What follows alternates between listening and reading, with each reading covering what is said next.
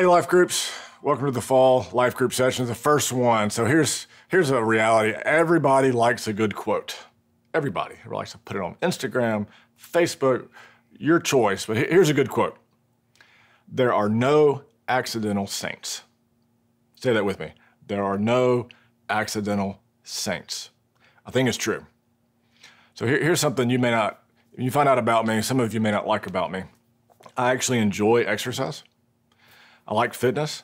And I look back on my life in my younger years, I used to get under some seriously heavy weight. Believe it or not, I used to be able to get under well over 500 pounds on the squat bar. Can't do that now, it would crush me. However, here's the reality, I didn't just walk into the gym and immediately get under that kind of weight. It took years of consistency of going to the gym, of doing the workouts, of the nutrition, sometimes even orienting my day around my training sessions. That's life past, but it was reality. It was a lifestyle choice. There was no accidental 500-pound squats. In the same way, practicing the way of Jesus takes a reordering, a reformation, if you will, of our lives. And that takes a number of things. It takes grace, lots of grace, the presence of the Holy Spirit. It takes effort on our part, not for salvation, but for formation. Any relationship takes effort, we know that. And connection or community, what we call holy friendship. This is just a reminder as we start that the purpose of life groups is to practice the way of Jesus together through holy friendship. And of course, this ultimately looks like loving God and loving people.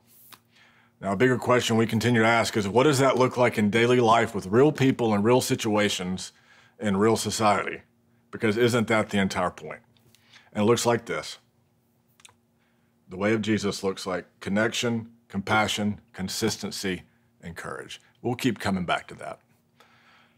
So for this fall, for life groups, we're using John Mark Comer's book, Practicing the Way. If you don't have your copy, you can get it. You can get a PDF copy from your leader until you're able to buy the actual book. And it's a deep dive of look at being a disciple of Jesus. Now, when you read it, Comer, if you have read it, you saw this. Comer starts his book out with a very, very thought-provoking statement. Literally, it's the first thing he writes. Who are you following? Everybody is following somebody, or at least something. Put another way, we're all disciples. The question isn't, am I a disciple? It's who or what am I a disciple of? And I would add some S's there. We're following some bodies or some things. Our ultimate goal is to follow the one. So when you read the book, Comer really likes an author named Dallas Willard. I consider Dallas Willard one of my mentors from afar. I was actually in a room with him at one point, but I didn't know him. But I feel like I did through his writing. And Comer quotes Willard in his book, from The Great Omission. He says this, and just think about, this will be in your questions to chew on. The greatest issue facing the world today, with all its heartbreaking needs, is whether those who are identified as Christians will become disciples, students, apprentices, practitioners of Jesus Christ, steadily learning from him how to live the life of the kingdom of the heavens into every corner of human existence. It's a powerful quote when you step back and look at it. And really at the heart of it is we're always being formed, we're always being shaped. This is spiritual formation. Because everyone is in the process of being spiritually formed. Just like everybody is following somebody, everybody is being formed by someone or something. As followers of Jesus, we are being shaped into the image of Christ Jesus for the benefit of others. That's what Christian formation is.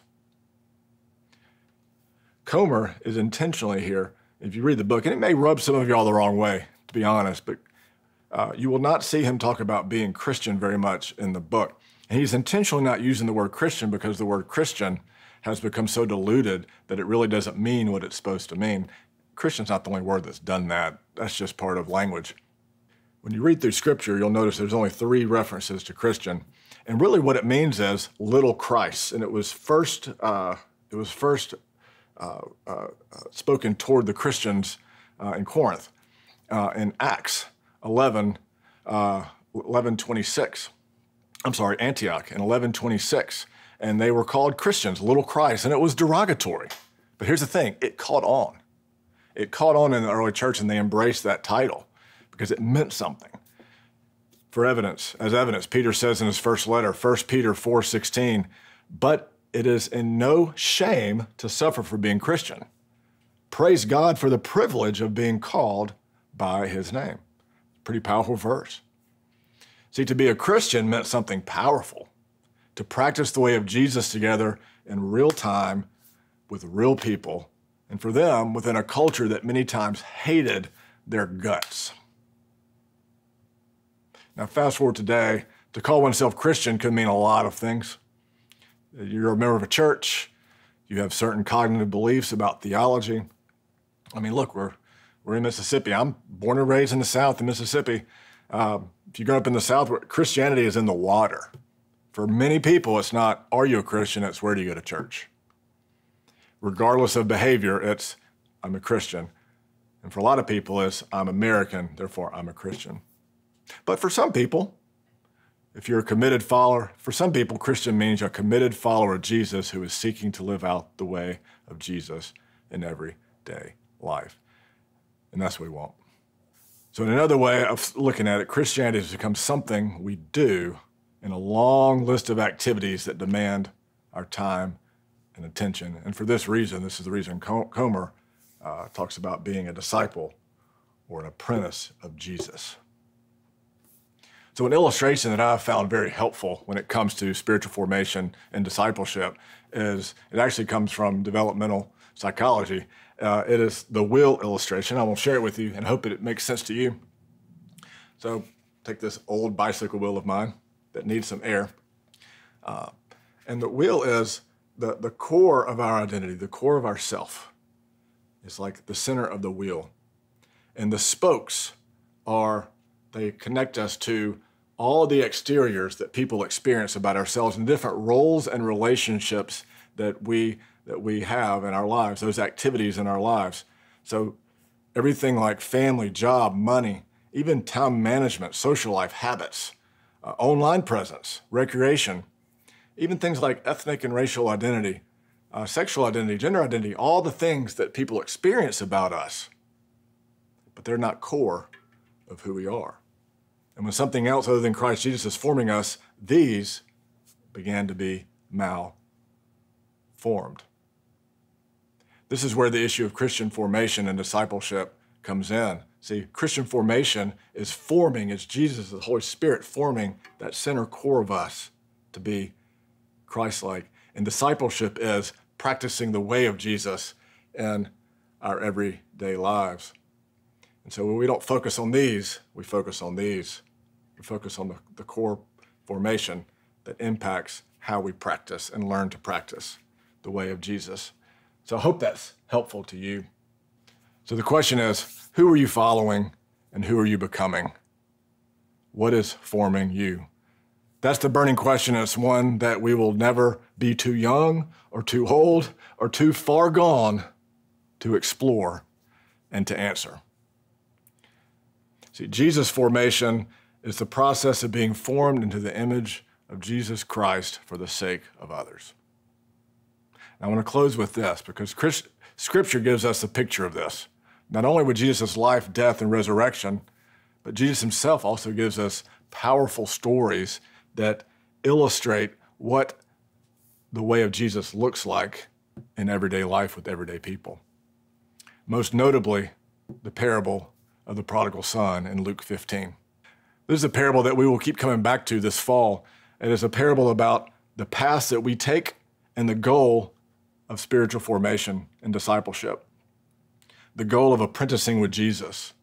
The goal is to reflect the character and actions of the Father in the parable, which were the actions of Jesus himself with the people in everyday situations around him.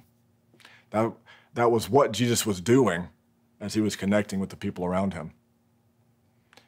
As I read the parable, it's the idea that I am the younger son, I am the elder son, and I'm on my way to becoming like the father in the parable, or like Jesus himself. And we're going to keep coming back to that as we explore this idea of spiritual formation and discipleship in John Mark Comer's book. You know, I'm not capable of the physical feats that I used to be able to do in my 20s, but by the grace of Jesus, I can become like him and do what he did a little bit more every day. I can, and you can, reflect his character, Jesus' compassion, connection, consistency, and courage with real people in real time and real situations. You know, there really are no accidental saints. And Jesus invites us, come, follow me. That's his invitation. You know, the Bible presents this as if it is possible to live like Christ. And I believe by God's grace and the empowerment of the Holy Spirit that it is possible. So I'm looking forward to the fall. Hope you have a great life group meeting now. Thank you.